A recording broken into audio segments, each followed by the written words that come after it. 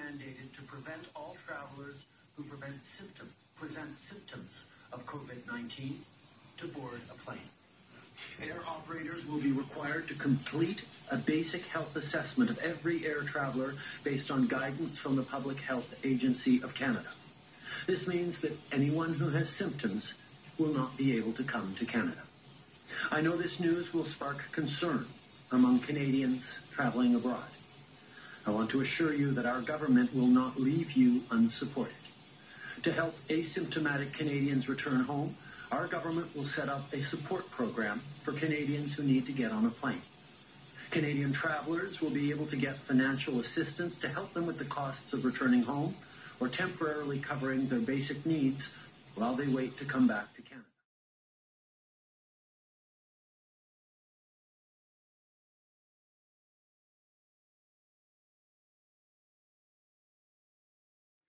Until further notice, Canadian travelers should return to Canada via commercial means while it is still possible to do so. Let me be clear. If you're abroad, it's time for you to come home. If you've just arrived, you must self-isolate for 14 days.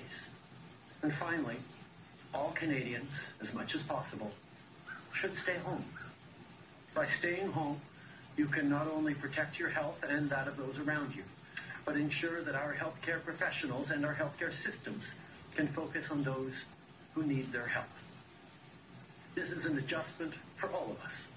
We know that staying home is an important step to protect the community and each other. We all have to do it. But I want to remind all Canadians that social distancing doesn't mean we have to stop talking to each other. Pick up the phone, write an email, FaceTime.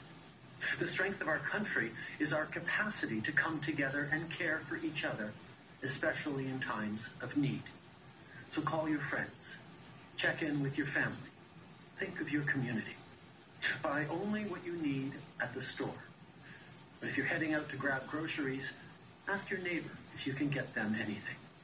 And if you know someone who is working on the front lines, send them a thank you. See how they're holding up. In Canada, we're lucky to have outstanding healthcare professionals. Yes. I want to thank them once again for their tireless efforts to keep us all safe. At the same time, our government is doing everything it needs to do to keep you safe, to keep your family safe, and to keep our economy strong. No matter what our next steps look like, you can rest assured that we will take them together.